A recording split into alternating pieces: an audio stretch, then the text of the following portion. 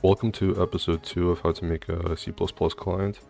In this episode, it's going to be mostly focused on the client structure and how to mix OOP and functional programming. So, like, what kind of guy are you? Are you this guy on the left, or are you the guy on the right? Just ask yourself that. I know which guy I am. So, this is the structure that I'm thinking of, where some files have OOP, some have functional programming. And this was going to be the control flow where everything goes from main to the modules, ClickJUI, and then, yeah. I don't know, I'm just not feeling it with this slideshow today. So this is the module structure. Is going to be OOP, some base class module inheritance, and all the JNI code is going to be stateless. So on the left is going to be like the example module, like the main one, and then on the right is like the inheritance stuff, and ClickJUI is going to be similar. Alright guys, I made a couple new files as you can see. Let's open these up. Also, I modified build.bat. I added these two files, main.cpp and functions.h. So let's take a look at main.h first. As you can see, these are all external. This is the Java VM and JNI which are declared in here. And notice that they are not initialized, they're only declared. Then there's external void client main. So I removed the MC player jump code, so that's gone. Now instead we just call a new function, client main. Notice that it's declared in here. So this is the function. It has a while true loop. It'll call player jump every 50 milliseconds.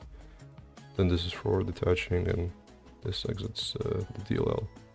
So about main.h, notice that it's included in here, and every other file. And this is just the MC player jump code. It's now in its own function. It gets a env passed in, which allows it to work in any thread. So the idea is to make a bunch of functions in functions.h and functions.cpp, and have this all be functional programming. The main.cpp stuff is going to be just the client main. This has the initialization of the modules in ClickJUI right here.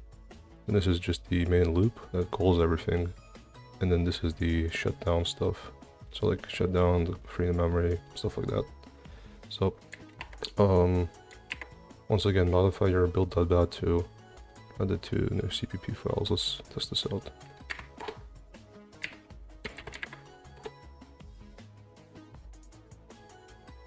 Okay, so now we should be calling player jump every 15 milliseconds. Which seems about right. And as you can see, I'm now flying up because I'm constantly jumping. Now, if we look in here, we'll see.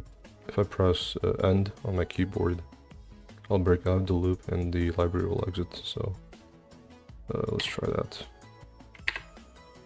And as you can see, I'm no longer jumping, and I can now close this.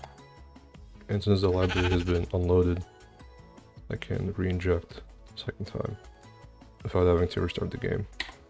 So now that we have the destruct enabled, implemented, we can inject the library multiple times without having to restart the game every time. Alright, so I add some modules and a event manager. So this is my event manager. I'm just calling client tick from the main loop. As for modules, it's including main.h. This is the base module class with some virtual functions, an empty constructor, then extern vector of modules with a pointer. And here's a basic fly hack example. So yeah, this just calls init. So all the functions for fly are defined in here. So during the init, it registers itself to listen for events through the onEvent function. And I just haven't like really implemented anything else. This is a very bare bones example. In build.bat, there's modules.cpp and eventbus.cpp that have been added. And yeah, so this is including functions.h. This is including just the main.h stuff.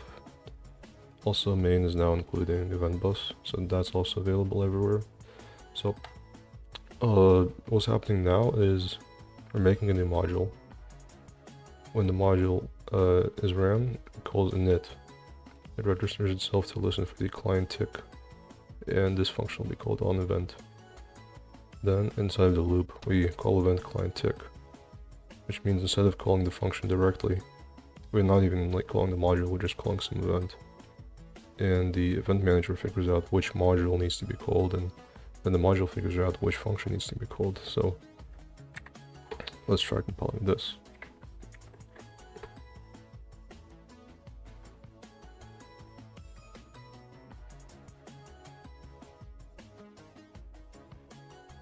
Alright, so now when I get into the game, as you can see I'm flying up, it says flyhack event call ran.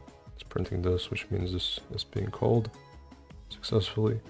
And the reason it started running right at the start is because just as a test, I just immediately toggle it, but there's no like way to turn it off yet or anything like that. This is just a very simple example. So now there's a module system and a event system, and this can be like expanded to just make all the modules and stuff. Well, well, looks like fortune favors the stupid too. Now what? I'm gonna ask for a refund.